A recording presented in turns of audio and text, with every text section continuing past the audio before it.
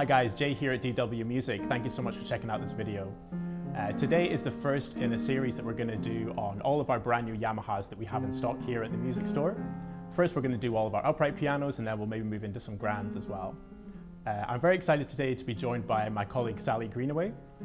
The reason I've asked Sally to join me is because not only she's a great piano player obviously, but she's also got a really broad range of experience in the music industry using piano. She's a piano teacher, composer, performing artist, recording artist. She's done a lot of stuff, so I think we can get a lot of insight from her experience. Hey Sally. Hi Jay. How's it going? Yeah, good. Thanks for having me. My pleasure. So Sally, today I think we could just start with talking about Yamaha U1s. So maybe you could just give us a little overview of what the U1 is. Well, U1s are 121 centimeter piano, so they're a mid-sized piano. They're not the tallest you can get, but they're, in my opinion, they're like the best workhorse piano because they're excellent size to power ratio. Just the physics of the instrument, they've really maximized it, so it actually provides really great playing experience for the player, and it's a very versatile instrument. Yeah, cool. So Yamaha do like a range of U1s, right? So I've got the Japanese U1 here behind me, kind of the solid standard model, and then you've got one of the U1Js behind you in a really nice finish. I know. Well, the U1J is the one that's coming out of Indonesia. Yeah. And these guys, they make beautiful art cases as well. So you can obviously get shiny black ones, or you can get unusual art case designs. And this one's in a satin finish, which is really beautiful. And yeah, I think they're fantastic. This one's my favorite. Really? Cool. So even though they look different, I think the most important thing that people are looking for when they purchase a piano is the touch and the sound. Quality. Yeah. So they both come out of a Yamaha factory. Yes. One's in Japan, one's in Indonesia. Do you feel a difference or hear a difference between the two? No, I mean, obviously every piano has its unique sound because it's got natural things in it like timbers and felts, and there's handmade elements in the instrument. But in terms of the quality output out of both factories, I mean, it's Yamaha quality. Yeah. And I mean, I particularly love this instrument, and it feels really good. They feel exactly the same to me when I've played both of them. And in terms of the tonal color, the feeling of the keys, the touch, everything feels very consistent, very good quality. Yeah. And you don't hear much of a difference either? No, not at all. No, they feel like they could have been out of the same factory. Cool, yeah. We've had a lot of people in the store who do hear a difference and a lot of people who don't. So I think it's very much a personal preference. Yeah, and particularly with the touch when you're performing, you want, or practicing, you want to have something that's consistent, and they do feel the same. Yeah, cool. So Sally, you're quite a busy piano teacher, right? And you have quite a spectrum of students. You have some young children who are just starting piano, and then you have some experienced adults who come to you to refine their craft. And beginning adults. And beginning adults, yeah. Like me. So when you're advising a student on what to look for in a piano, what do you say to them, and what is the ideal thing that you would want them to learn on? Well, my dream would be for all of them to have access to an acoustic piano. Yeah. And it has to be a good one, because we're trying to develop good technique, and through good technique you then create great sound, and through creating great sound you then make great music, and you connect with music, and that's what it's all about, is being able to communicate musically and have that feeling that you get when you play music. And so of course developing this structure, this hand shape when you're on the piano, being able to stand on the keys. Yeah. Also the other thing, the reason why I really want them to have an acoustic is because they are creating the sound manually. There's all these moving parts inside the instrument which they manually, so through all of their own anatomy moving to create sound, the sound then goes through the key, through the action of the instrument, and hits a string, and then wood resonates and you create the sound. And so learning how to stand on the key is really important to me for developing good technique, but also then having an instrument that responds and gives you that feedback back. Yeah, there's like communication between the player and the instrument. Yeah, absolutely. And to me, that's the most important thing, because it's not this instrument making the sound for you in terms of like, for example, say a digital instrument, you're hearing, they always sample a huge concert grand piano and it sounds incredible. So it doesn't matter how poor your technique is or how badly you play, it always sounds amazing.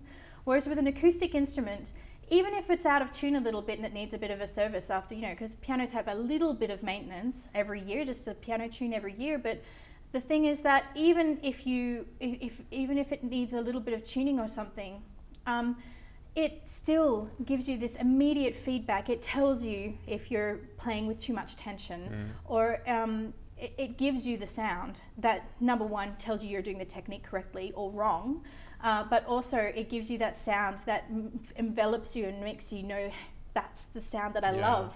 I want to play that. I want to create that magic. Yeah. So what about a Yamaha U1 in particular? Is that something you'd recommend to a student? Absolutely. I mean, they're extremely versatile. I think they're the greatest workhorse of the piano options of all of them. They have, particularly with the Yamahas, I mean, it has the Yamaha touch, which is... Which you're really drawn to. You've mentioned that a lot when we've worked together. Absolutely. Well, the reason why the touch is so good is it has the right amount of meatiness to have control, but it's got enough lightness that allows you to play with finesse and speed. I think in thinking about digitals and acoustics, there's some great options in digitals and they're more of an economic price, but considering long term, how far do you think, for example, through the grading system, would this piano get a student? Absolutely. Well, I mean, if you're going to buy a digital, you're going to have to upgrade at some point, partially because technology only lasts for so long. But also because a digital can only get you so far. And part of the thing when you're becoming a pianist and a musician is about your sound, how to create a beautiful sound. And so at some point you will have to upgrade to an acoustic piano to develop that. And that's roughly around grade 3, 4. I mean, ideally you would want a beginner listening to this from the beginning. But I mean, if somebody's coming from a digital point of view and they've had digital when they're a beginner, by the time they get to grade 3, they really do need this, partially because they need that feedback from a real instrument to continue their progress.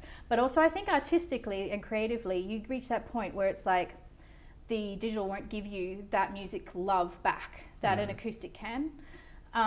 Speaking of artistry and creativity, a real string to your bow is the fact that you're an internationally renowned composer. Thinking about composing music, do you think having a real acoustic piano serves that purpose quite nicely? Yeah, especially because if, for example, if you're doing film stuff, you're mixing of potentially a lot of instruments together, or you're trying to create magic and atmosphere. Like if you think of a lot of piano soundtracks, they're either piano by itself, maybe with some pads, and it's trying to create atmosphere and magic. And sure, like a sampled instrument, like, you know, there's so many different brands of samples that you can have for a sampled piano. But when you have a sampled instrument, yeah, it's in tune, but chances are that you're not totally happy with how it mixes with other instruments. And so you start having to modify like reverb and EQ and really go into the nuts and bolts. Maybe you have to blend different samples together to get it to actually sound real, even though it's a sample of a real instrument.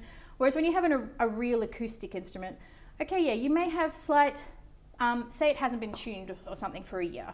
You may have slight nuances in the tuning. I mean, just get a tuner in and it's fine. But it's actually that realism of a real instrument, and when you mic it, you're getting the full resonance of that instrument rather than a company's decision of a sampled library. But the thing that also, just thinking about Yamaha in particular, what I love about the Yamaha ones for when you're doing film scoring, for example, or ensemble work, is that it has warmth but clarity, so it cuts through a mix really well. So when you're mixing or when you're playing in an ensemble, trying to hear the piano, it just sits really nicely in the blend of everything. So you don't have to do, it saves so much time in post when you're trying to make all the sounds blend together. But also, say we take like solo piano, if I want to do like a solo piano thing, acoustic, you know, how many times have you heard something where it's like a beautiful held chord,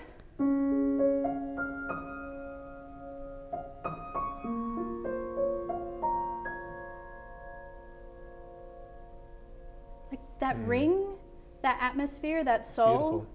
You don't quite get that in a sample. They haven't yet worked out how to capture that in a sampled piano. And this is actually what you're getting when you get an acoustic instrument. Yeah.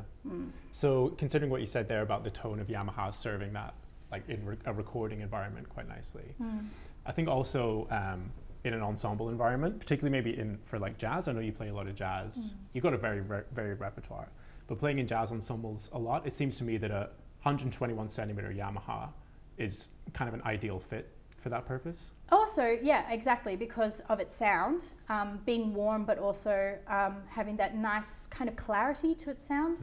But in particular, this size of piano, it's only the mid-size. So it means that I can look over the top and I can communicate to my bass player or my drummer or whoever's in the band, or watch a conductor. And it's not getting in the way at all. And it means I can have the piano angled at any which way, and I'll be able to fit on the stage and be able to see properly. And I think that's very important, actually. Especially like if you think of school bands, for example.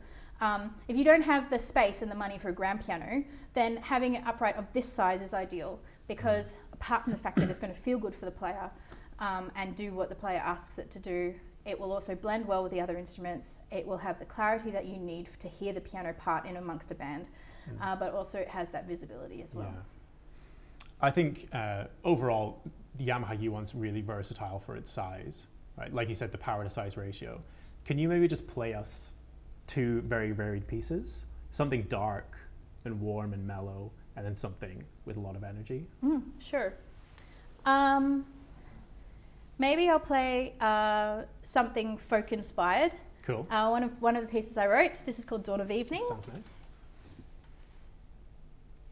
I'm particularly interested in listening for the space and the atmosphere that this creates. Sure.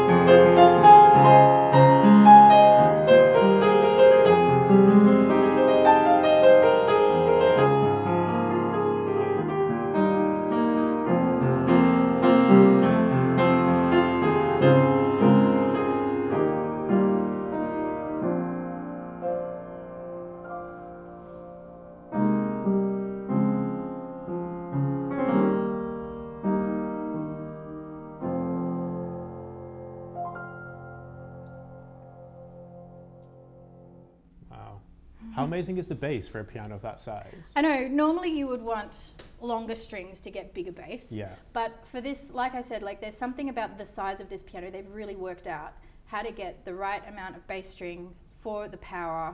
So it's very good sounding piano, even though it's a short piano. Yeah. Maybe you could play us something a little bigger, really try and test the tonal range of the piano. Yeah, push the piano a Yeah, bit. something with some good dynamics. Yeah, okay. Yeah. How about some Swinstead? Sounds great. Yeah.